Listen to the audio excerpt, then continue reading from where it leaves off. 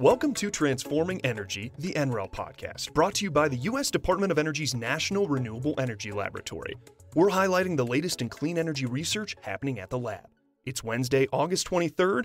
I'm Taylor Mankle. And I'm Kerrin Jeromin. All aboard, Kerrin. Woo-hoo. Before this episode leaves the station, I've got some trivia for you. What was the first coast-to-coast railroad route across the United States? Okay, the first one, let's see, there is the Polar Express, the Hogwarts Express, the little engine that could. I don't know, I'm kidding, of course.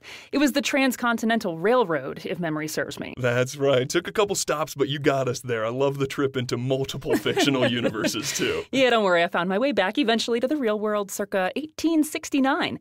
The rail industry has certainly come a long way since that transportation revolution. No kidding. And in the coming years, railroads could lay the tracks for another revolution in the form of net zero emissions operations, thanks in part to a new software tool from NREL called the Advanced Locomotive Technology and Rail Infrastructure Optimization System. Okay, that's a mouthful. Yeah, Let's just stick with the acronym on that one. Altrios. This software is designed to help freight rail operators transition to clean locomotive technologies in the most cost-effective ways possible. Best part? It's the world's first fully integrated open-source software to combine rail and energy storage technology modeling, train dispatching and corridor simulations, and a high-level train scheduling and routing tool into a single, unified model. That's incredible. So Altrios works by simulating real-world rail network operations decades into the future. This allows researchers to evaluate which clean energy technology adoption strategies can help rail operators meet decarbonization targets while keeping operational costs and schedule impacts at a minimum. The project's principal investigator was Jason Lustbader, who is a commercial vehicle electrification researcher at NREL. He shared a little more about Altrios' capabilities. Not only does it give us near-term solutions where we can slowly build in electrification, but it allows you to adjust that to the route, to the needs of the train itself, and you can scale the electrification over time, whether that's a battery electric locomotive or it's a hydrogen locomotive. You can start, as the infrastructure can support it and as the locomotive technologies are available, you can move towards more electrified railroad operations. Historically, transportation is the heaviest polluting sector of the American economy. So ambitious federal clean energy goals have called for a near total decarbonization of this sector by 2050. And the continent's largest freight railroads have also committed to cutting their greenhouse gas emissions 40% by 2030. Altrios is already helping to guide these goals. In one application, the software is being applied to a freight decarbonization project that is developing autonomous, battery electric rail cars that travel in groups, but with flexible routes. The goal is to hopefully shift from trucks to rail, which can move freight as much as 4 times more efficiently. And it can also be applied to passenger rail transportation, or potentially adjusted to consider equity and environmental justice concerns like air quality in historically disadvantaged neighborhoods near freight hubs.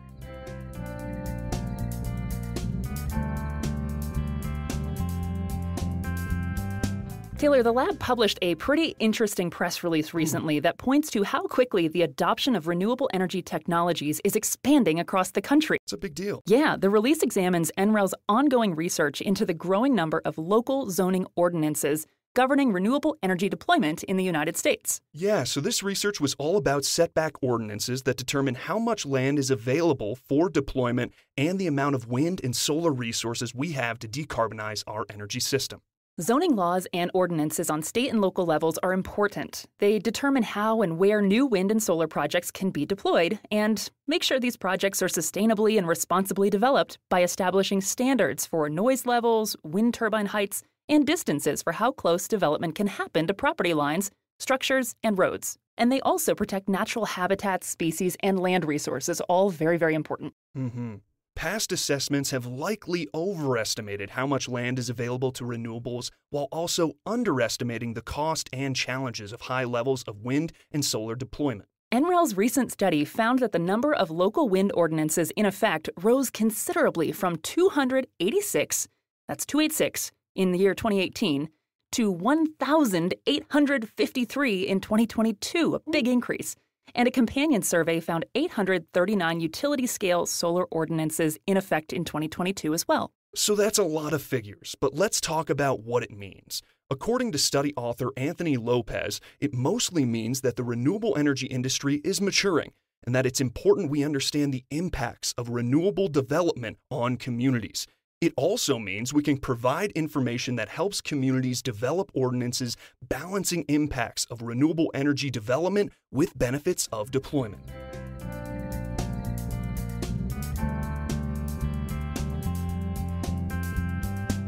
You know, Kerrin, the world has some pretty iconic duos. Doesn't it ever? Hall & Oates, Oh, yeah. Mac and Cheese, Oh, yes. Han Solo and Chewbacca, My fave. Peanut Butter and Jelly, Venus and Serena Williams. I'm just getting started. Oh, amazing, but you forgot one. Kerrin and Taylor. Oh, better believe it.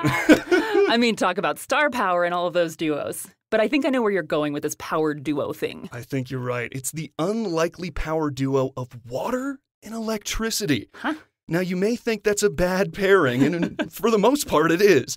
For day-to-day purposes, we definitely don't want folks thinking otherwise. But back in 2012, advanced computing experts at NREL made the move to use water to cool central processing units in its data center. Yeah, this is really cool. The computing industry understandably had doubts. But as the only Department of Energy lab dedicated to energy efficiency research, NREL was uniquely positioned to challenge those traditional and energy-intensive methods, like air conditioning, for cooling computers.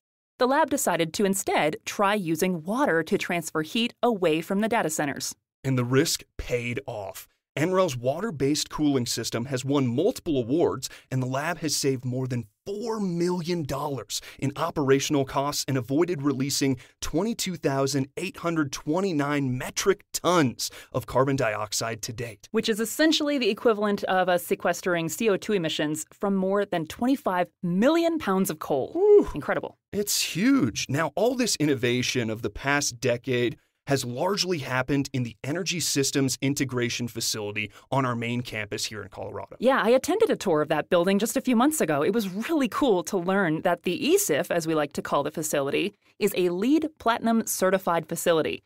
And since 2018, it's also home to a water-based cooling technology called thermosiphon cooling. NREL's supercomputer that has lived in the ESIF since 2012 produces massive amounts of heat. So the thermosiphon technique sends that hot water from the data center through a cylindrical container that is a bundle of tubes filled with refrigerant.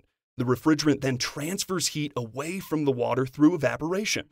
There are automatic controls that vary the fan speed to control the evaporation cycle, and any waste heat is then used to heat NREL's campus. So awesome. I challenge you to think of a better example of reduce, reuse, recycle. No kidding. Yeah. NREL partnered with Johnson Controls and Sandia National Laboratories to deploy this on the roof of the ESIF.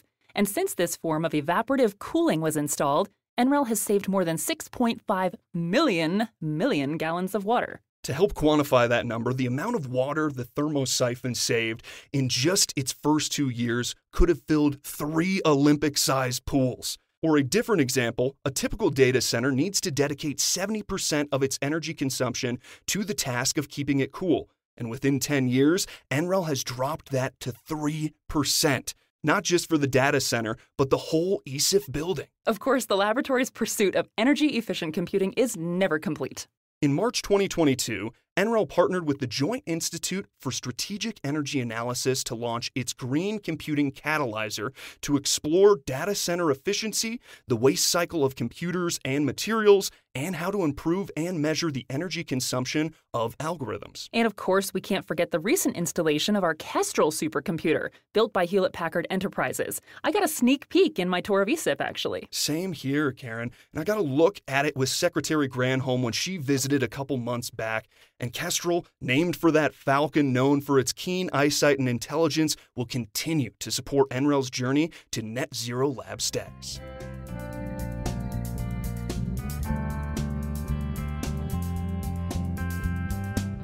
Kerrin, before we wrap up, as the resident vegetarian, I wanted to wish you a happy National Cuban Sandwich Day. Oh, yes. Happy National Cuban Sandwich Day to you too, Taylor. For those of you super confused, just go back and listen to our last episode and join the celebration with me.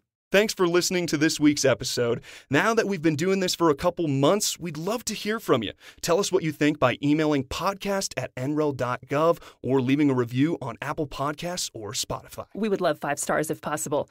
And of course, don't forget to subscribe on your favorite streaming platform so you never miss an episode. We'll be back in 2 weeks with more news from NREL.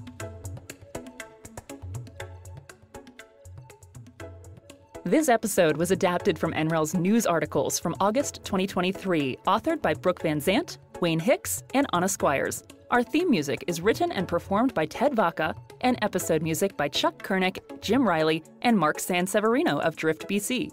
This podcast is produced by NREL's Communications Office and recorded at the National Renewable Energy Laboratory in Colorado.